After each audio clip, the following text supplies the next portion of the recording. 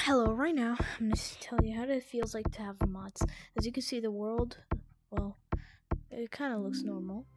On your view, you're going to see the third person, and on my view, I'm just going to see first person. So pretty much, this is what it looks like how to have mods. Pretty much, this is a custom computer where I have all this stuff here, and I'm going to showcase my mods and maybe use them in. Well, you can't use them in public games because it doesn't work, and I don't recommend using it even in private games, only if there's like not people in it, because they might report you, because they've reported me lots of times, and then you could get banned for 2 weeks or something.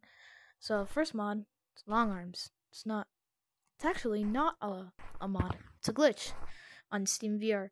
When you go over here and you put this all the way down, the world looks smaller, and then you have long arms. It's way easier to wall climb and wall run, as you can see there. And also I have monkey jetpack where wherever I point I fly. And I have air jump, which is like platform monkey. Whenever I click a button, it spawns a platform. And when I do it at the same time as jumping, it's like air jump. I could get out of the map. I could go to the secret tunnel.